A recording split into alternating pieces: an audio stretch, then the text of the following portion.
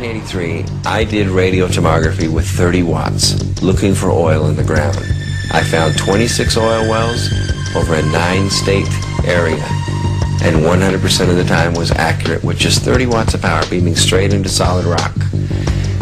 HAARP uses 1 billion watts beamed straight into the ionosphere for experiments. Picture these strings on the piano as layers of the earth. Each one has its own frequency. What we used to do is beam radio waves into the ground, and it would vibrate any strings that were present in the ground. We might get a sound back like, and we'd say, that's natural gas. We might get a sound back like, and we'd say that's crude oil. We were able to identify each frequency. We accomplished this with just 30 watts of radio power. If you do this with 1 billion watts, the vibrations are so violent that the entire piano would shake. In fact, the whole house would shake. In fact, the vibrations could be so severe underground that could even cause an earthquake.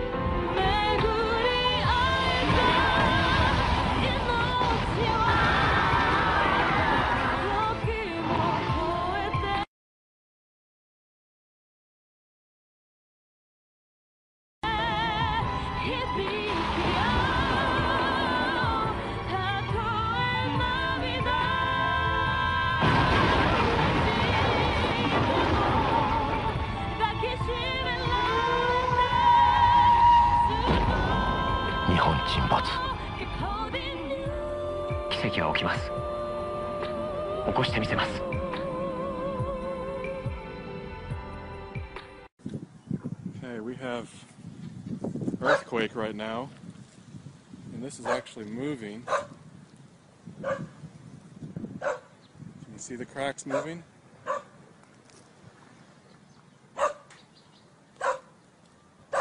That crack was not there. Yes. The whole earth is moving. I felt like I was drunk. I could see different parts. I could, ooh, wow. This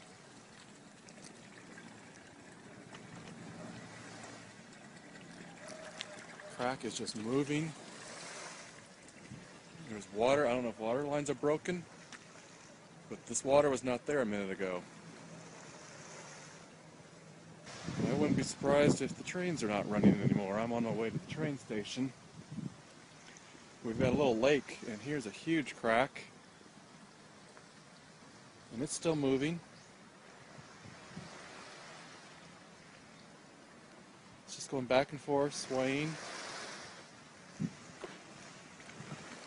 It's making me kind of nervous. Especially since this is reclaimed land that I'm on right now. This used to be part of Tokyo Bay.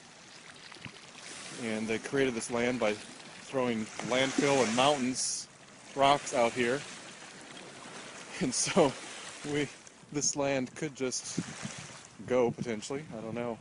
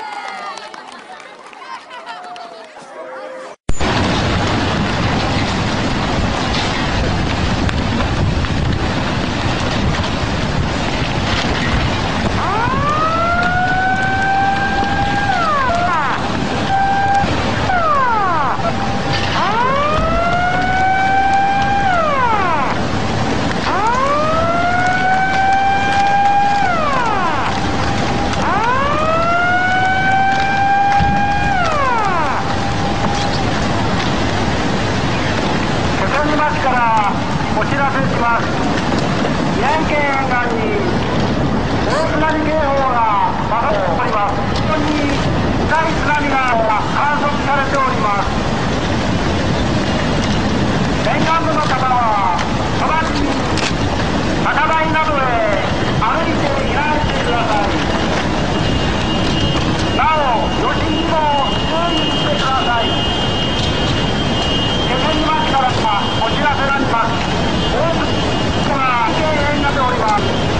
危険報道の方でもかなり高い津波が観測されております。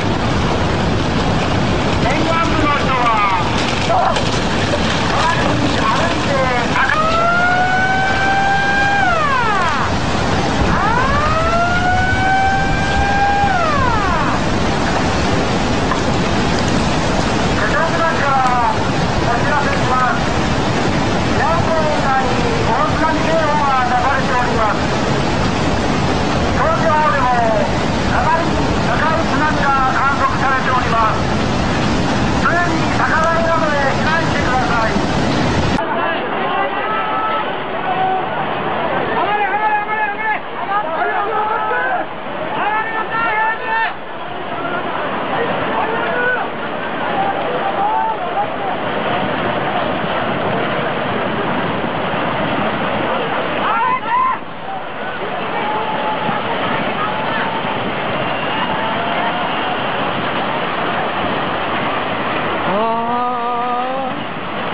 やばい。